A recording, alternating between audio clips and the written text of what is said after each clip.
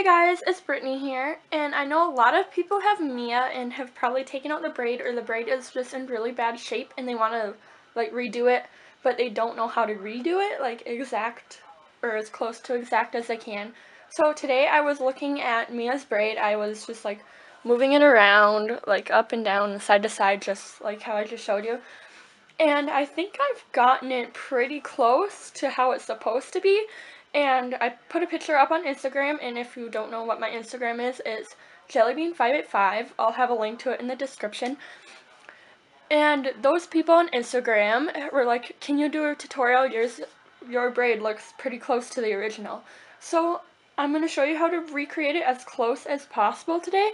All you're going to need is a couple rubber bands, an American Girl hairbrush, and a spray bottle. So let's get started. Okay, since I'm pretty scared to take out my actual Mia doll's braid, I'm going to show you how to do it on a doll with similar hair.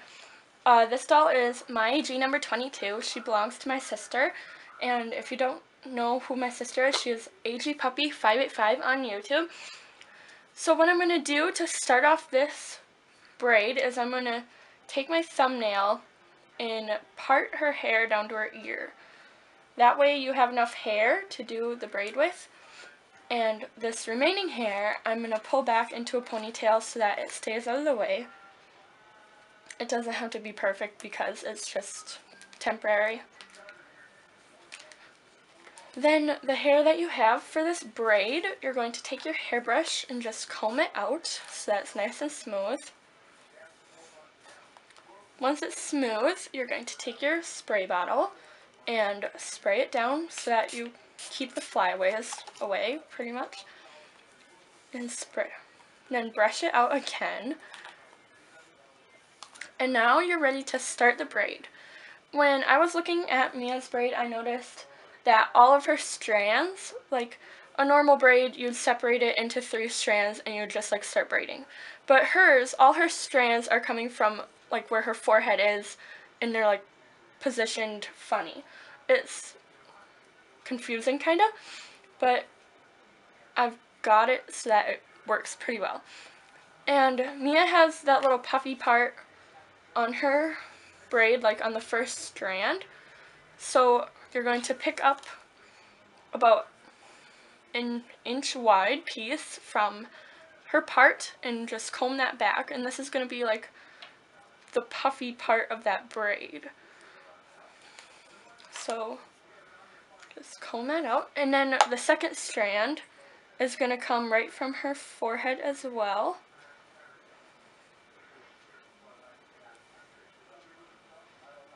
I'm just going to drop that puffy part because I'll be able to find it.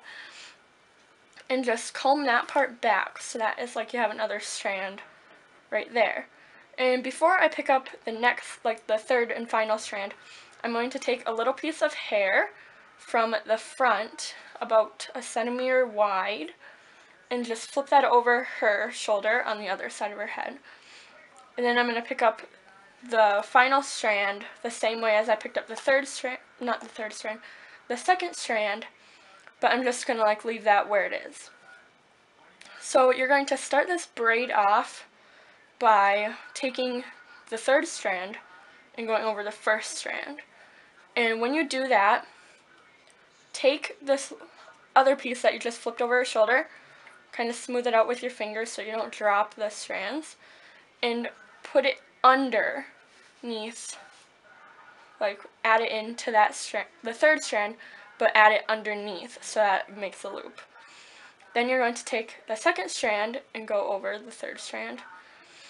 And when you do that, you are going to take a piece of hair from like this on the side towards the back and add that in underneath as well. I'm going to take the first strand and put it underneath so that it's popping out of the braid. Then you're just going to keep braiding down normally. You aren't adding anything else in. And periodically just go and puff up that first strand so that you have it puffy. And then once you get to where you want it to end, add your little hair tie.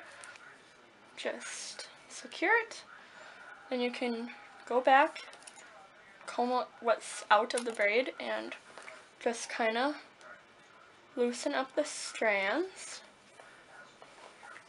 Then pretty much recreated Mia's braid. It looks different from Mia's, but you're not going to get it to be exactly like Mia's unless you send her to the AG hospital, because I did call American Girl a few years ago when my Mia's braid got really messed up, and they did tell me that all of their doll hair is done by machine. So once it's done by the machine, it's never going to be exact like when you put it back in. But this is pretty close to like how it's supposed to look. So I hope this helped you put back in your Mia doll's braid, or if you wanted to do it on a different doll like I did. I hope this helped you, and thanks for watching. Bye!